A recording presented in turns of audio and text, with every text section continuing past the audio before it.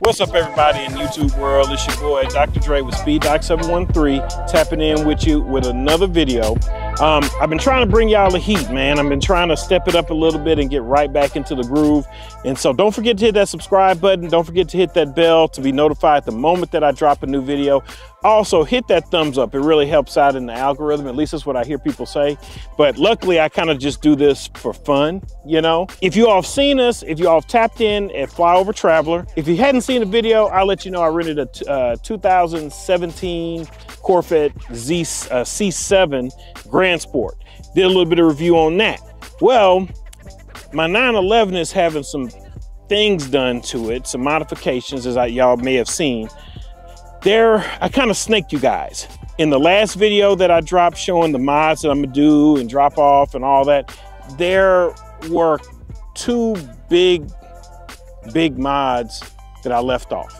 So, you know, you all try to hit the buttons in the comment and see if you can guess what they are. But I said, okay, if I'm gonna do this to my 911, I need something to cleanse my palate. I need a car or some type of car I can drive, since my car will be ready in the next couple of days, that's gonna be similar to the driving experience that I'm gonna get. You know, I'm talking about similar horsepower, similar, I don't know about the top speed, but similar acceleration numbers and quarter mile times. So I went on Turo. You know, some people thought that when I got my 911 that that was Turo. No, it wasn't Turo. That one was mine, but this is Turo.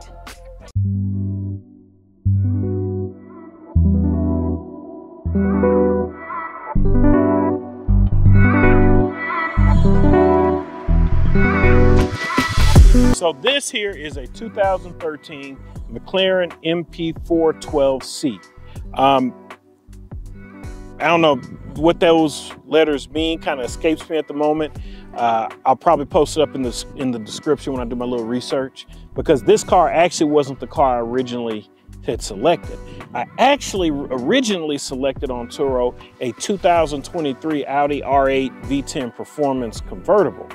But that car developed a problem at the last minute. The guy hit me up and said, yeah, the check engine light came on, the car is in a limp mode, man. He said, I'm really sorry, bro, you know, whoop-de-whoop, which is odd for a 2023 car, but I'm still curious. I told him to hit me up and let me know what they found out was wrong with it. So this was the next best thing. Ironically, the brother whose car this is on Turo, he also rents out a 2011 Audi R8, but that one is the 4.2 liter V8, which is similar to the engine that was in my RS5.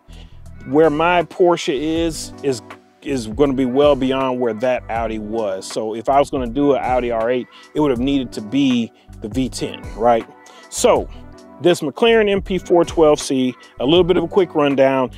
This was McLaren's first widespread sole offering. You had the McLaren, the vaunted McLaren F1, that's super rare and worth like 8 figures now. Then after that, you had the Mercedes-Benz McLaren SLR program. This MP412C was their first standalone product. After this car, that's when you had the 570s and the 650, 675, 720, and then the old P1 765 LTs, right? But most of the entry sport line models for McLaren started off with this car right here. Now, like I said, when we're talking about entry sport line, this car still has a sticker of $284,000. So that's a hell of an entry, you know. This car would have been competing against a Lambo Huracan and the Ferrari 458, 488. I don't think it's quite fair to compare this car against a 911, because I guess the 911 to be closest to this would be a 911 Turbo S. The thing about the Turbo S is it does not look exotic like this.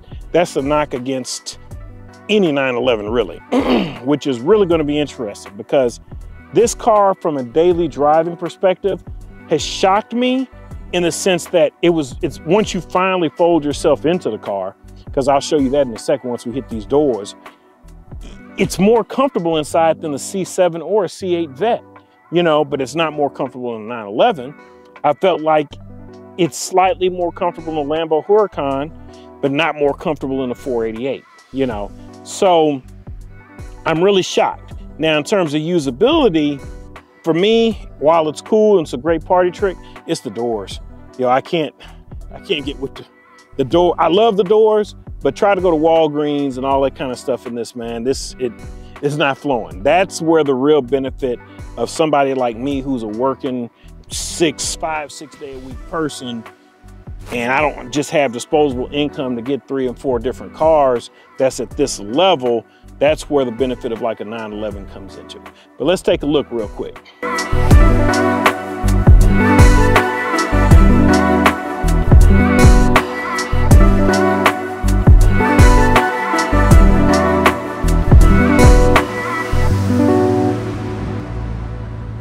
So yeah, y'all, I'm in the McLaren MP412C. What it stands for, earlier I didn't have a clue, so I had to Google it. So MP4 means McLaren Project 4, okay? The 12C means the 12th iteration in their sport line of products.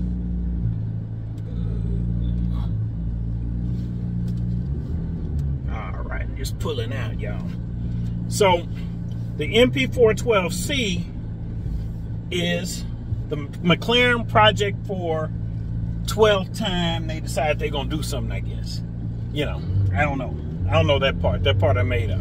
But what I can say, after having driven it for a little while, it's actually dope. They're weird cars. Would I buy one? No, absolutely not. Because they have a really strange history of reliability. And they have really weird, electrical gremlins and stuff like that. But what I can say, this car has been, solid.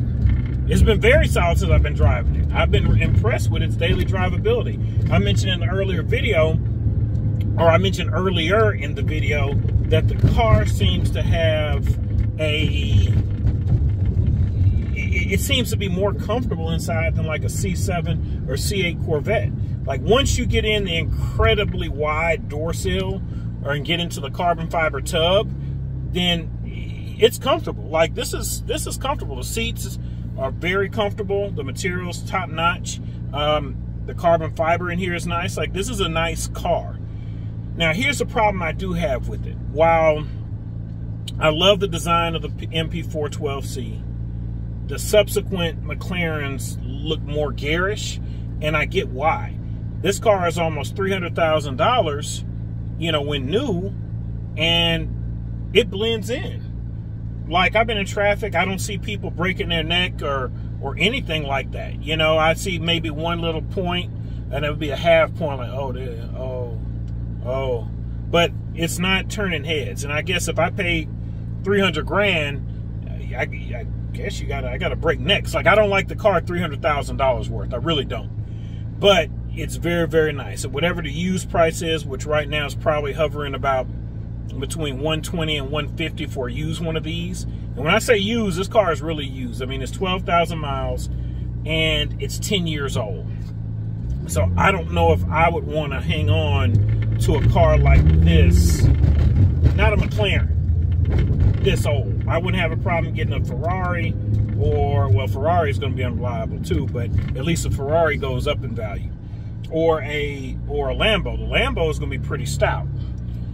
Now, when it comes to how this car drives, it's very agile. At low speeds, it doesn't respond as quickly. You can tell this is a car that flourishes at the high speeds, at the 7, 8, 9 tenths. Like at that speed, it's extremely responsive. A whole lot of fun to drive. It's cool. It's a cool car. I'm glad I had an opportunity to experience McLaren, because I've sat in Mr. Organic's 720S, but honestly, that car was a bit too intimidating to drive. Like he said he would have been cool with me driving it, but I was like, shit, that's not, excuse me, that's not, I don't think I wanted to fool with that potential liability right there. Like, the 720S, that's a $500,000 car, if not more, 700,000 type stuff, man. So I'm cool on that right now. But this here, it's been enjoyable. It's really been enjoyable. It drives the way I would like a sports car to drive. It's a very small V8. It's twin turbo. You can hear it when you get on it. I mean, it's got some scat to it. It moves. You know, and like I said, I can't reiterate enough. I'm so surprised at how comfortable it is in here. You know, it's a nice place to be. You know, let's see. Let's take a look here. Let me take you off of here real quick, y'all. I know it's nighttime, but